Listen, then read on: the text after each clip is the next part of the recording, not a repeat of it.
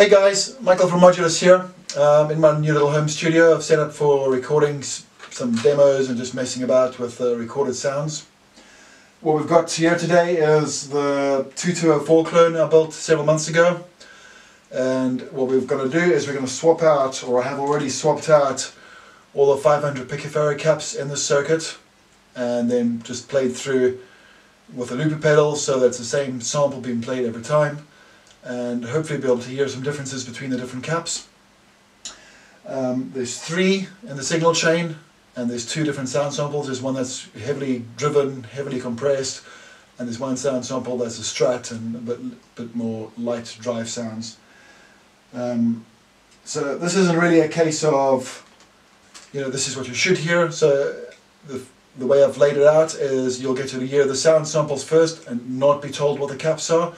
And if you go to the end of the video, I'll tell you what each sound sample actually related to. So kind of a blind test. You can kind of take it that way anyway and see what you can make of it. Cool, let's listen to them.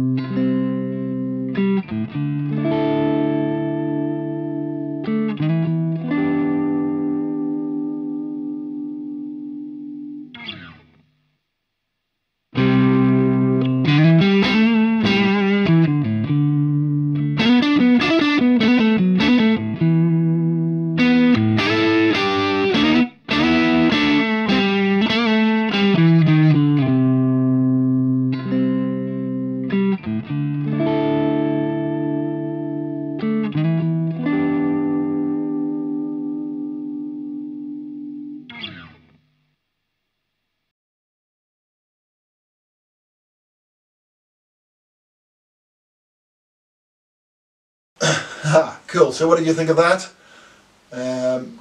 Go back and have another listen to it really carefully if you can. A lot of the descriptive words people use online is grittiness or smoothness, these sorts of things people like to throw out. Me personally, I had one or two that I thought were a little bit better than the others, but really there was a ball here between them. There's the expression you'd use.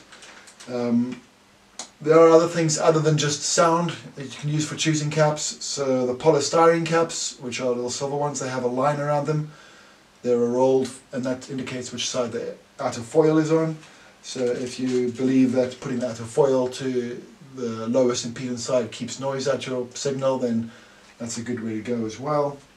But then it's obviously price, and the price of these caps that I've used for the test here range anything from £1 up to 12, 13, 14 pound per cap. So depends on what you want to spend and what you think you're going to get out of it, and the value you're happy to spend on it, and the value of the whole amp you're actually building in the first place.